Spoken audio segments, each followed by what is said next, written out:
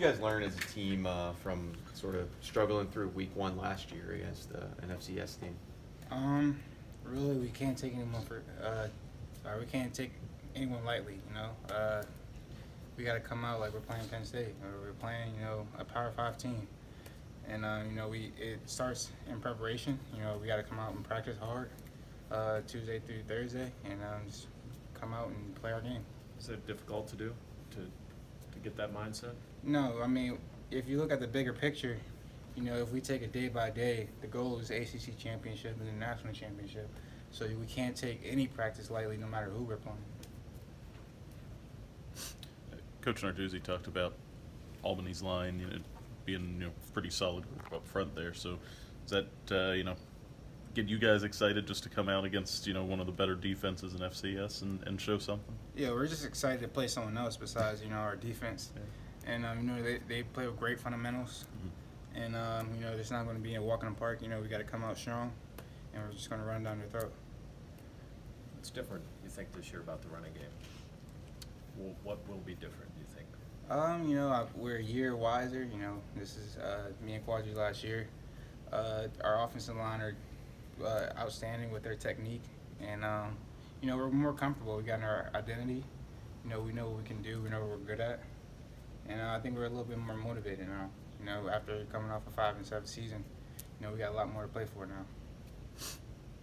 What does it do for a group like your offensive line? All those guys are 24, 23, 24 years old. You're older guys. Just as a unit, is it different than being with a bunch of guys that are maybe 19, 20, fresher out of high school? Yeah, for them, they're like best friends. Mm-hmm. They hang out outside of football, so their connection, is real strong, and that it carries on to the field. They communicate well.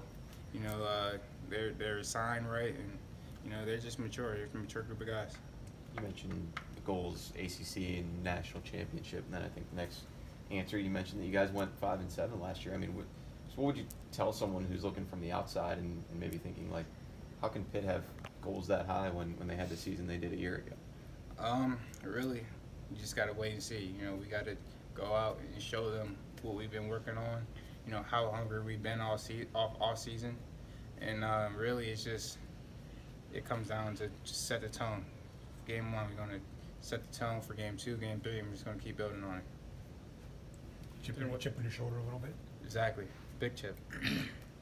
For you personally, having you and Quadri kind of co-starters, is that something that motivates you, bothers you, or just?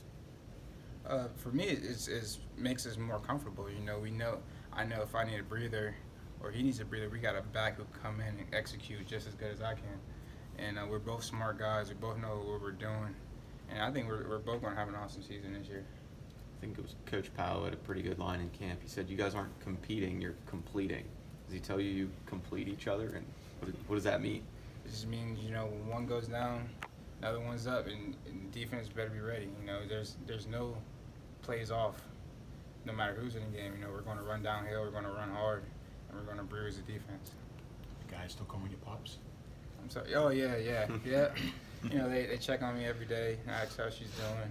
A couple guys came up to my apartment the other day, got to see her, meet her for the first time. So I guess that's the name that's sticking. Everything doing well? Everybody doing well? Yeah, everything's great. Great. How's that been a time management challenge for you?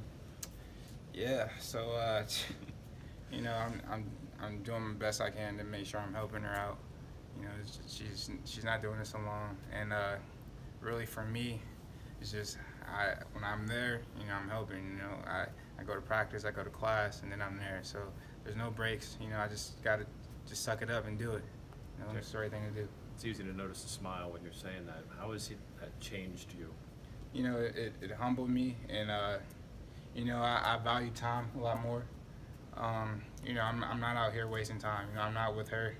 I'm missing hours not being with her, and I just got to make it count. I can't take plays off. I can't take days off because ultimately what I'm doing here is for her.